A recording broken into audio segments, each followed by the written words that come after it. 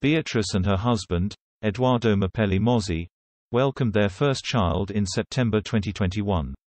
She doesn't often speak of her firstborn Sienna, but Beatrice indicated the 10-month-old may follow in her footsteps.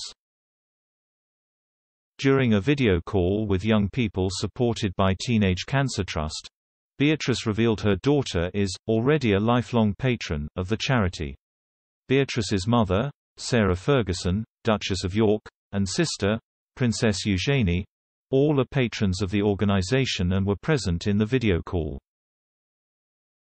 Myrna Whiteson MBE, founder and life president of the trust, thanked the royals for their support and said, "I just wonder when we enlist the little ones." She added, "Give them a year or two and they'll be doing Teenage Cancer Trust." To which Beatrice gladly responded, "Sienna's already a lifelong patron."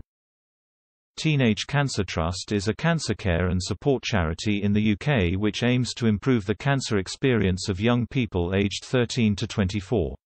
Founded in 1990, the charity's key service is providing specialist teenage units in NHS hospitals.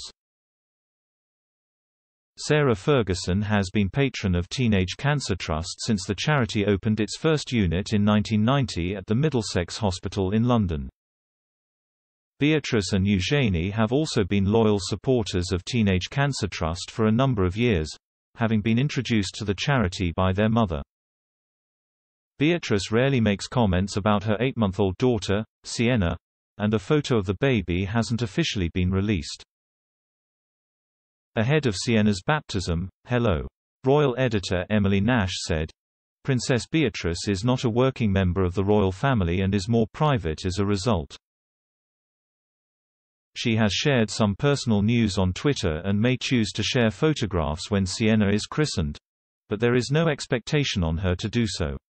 If she does decide to share images, it will be a personal decision for her."